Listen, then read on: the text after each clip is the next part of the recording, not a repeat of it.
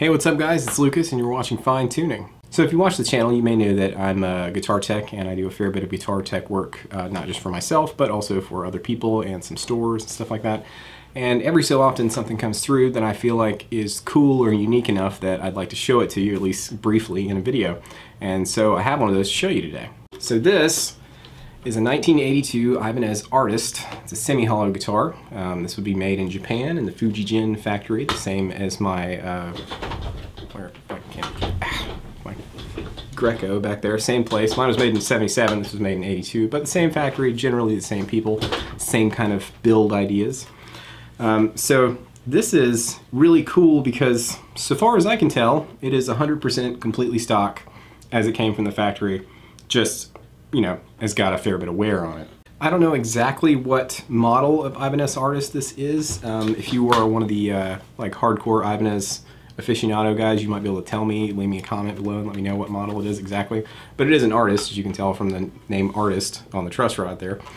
And, but yeah, so far as I can tell, this is completely stock. It just came in because the switch needed to be cleaned out and I had to clean the jack a little bit, some stuff like that. Just, you know, basic upkeep. So I thought we would just plug it in and hear a little bit about what it sounds like, and then I'll tell you kind of what it feels like, and tell me what you think. So anyway, let's check it out. Okay, so I've got the guitar plugged in through my pedal board and into my Legend A60 combo back there. Rather than using the speaker and a mic today, I'm using my torpedo captor. I think that's what it's called? Yeah, torpedo captor, to take the amp's signal and run it into an impulse response. And that's just because my 3-year-old daughter's in the next room and I don't want to bug her. So that way I can kind of keep the volume manageable, but you know, you should get a pretty good idea. So we'll play some clean sounds. There's some reverb happening from the amp's built-in spring reverb. And then we'll switch over and play some dirty sounds as well, and you can just kind of hear what it sounds like.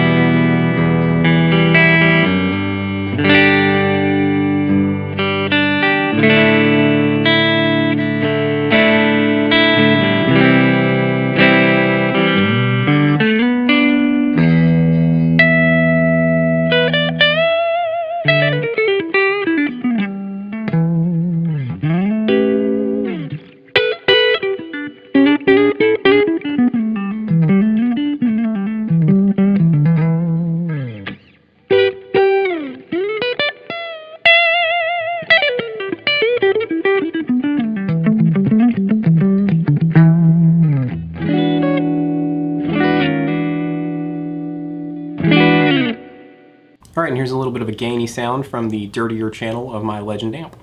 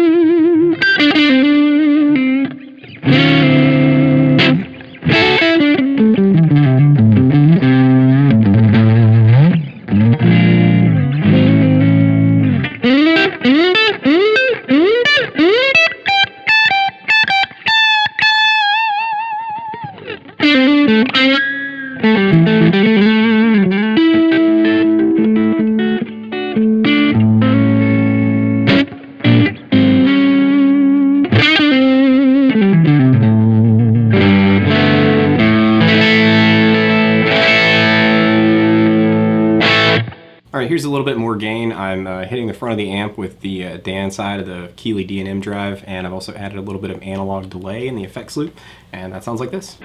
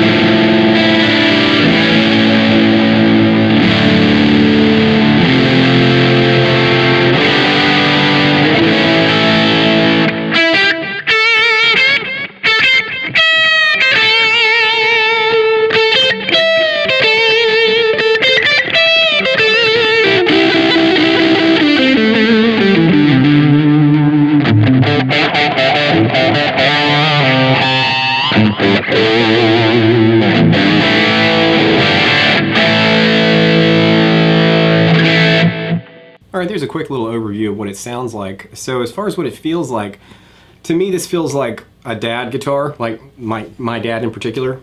This has got what I would call very short frets on it, which is kind of, you know, something that they were doing a lot of the time, especially with these kind of guitars. My Greco is like this too. It's got really, really short, kind of almost fretless wonder frets, which is a little weird for me. I'm kind of more used to bigger, taller frets. So even with very light gauge strings, which I think this probably has like 9s on it or something, it feels like really weird under my fingers, which is I'm not as comfortable playing licks on this type of guitar.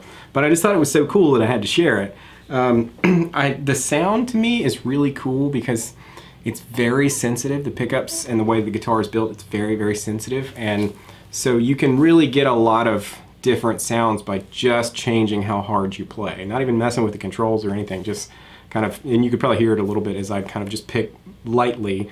It would really change the timbre of the guitar in a really interesting and unique way. So this is would be a great guitar for anyone who has that kind of dynamic playing style. I mean, you could lay into it too if you want, but if you want to play softly and with some real kind of like finesse, this guitar is going to really highlight that, which is awesome. Also, the fingerboard on this guitar is ebony as far as I can tell, and it is like slippery like glass. I mean, it's the weirdest thing when you have these really short frets and then this incredibly slippery fingerboard. It's like you bend a note and it's just like, whoa, just, your hand just shoots across it. So this is one of those where you gotta like exercise some restraint if you're like me and you kind of tend to kind of lay into stuff. This guitar doesn't want you to do that. It wants you to play with intention, you know what I mean? Which is really, really cool. But yeah, I just think this is a really neat guitar. I don't know what if this is mahogany or what's going on, but I mean, it's beautiful. It's got this kind of violin looking burst on it, and it's same thing on the back. It's very pretty.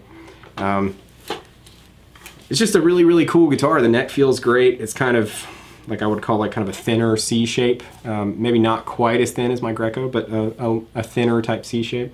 But yeah, I think this is like definitely like my dad type of guitar. He would love this because it's got just a like kissing the fingerboard low action and really, really short frets and a really slippery fingerboard. So hopefully he's gonna somehow find a way to end up with this, because I think this would be his type of guitar.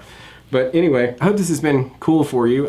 If you, like I said if you know what model artist this is, leave it in the comments and that would be super helpful. But yeah, until next time, I'll catch you later.